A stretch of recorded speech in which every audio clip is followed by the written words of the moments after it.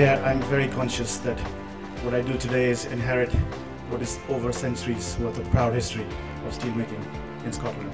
I will do my very best to keep that history and that heritage and pass it on from generations to come. We start a journey today where I hope we will prove that it is not a lost cause, and steelmaking in Scotland and in the UK does have a future on a viable, competitive basis.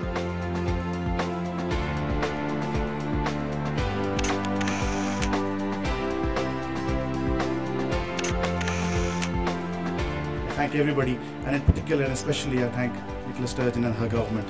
It is an example of what they have done. They have taken a leading role. They have not been a bystander. If it wasn't for them, I wouldn't be standing here collecting this case.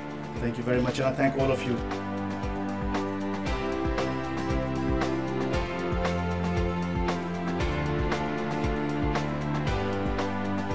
Most importantly today, and this is the reason we're doing this quickly, most importantly we welcome the team from Dalzell and Clydebridge led by Colin Timmins and accompanied by their partners. You have been brilliant. You have been in the eye of the storm, and your support and your belief has been absolutely essential here. And today you're representing the many employees and families that have been impacted.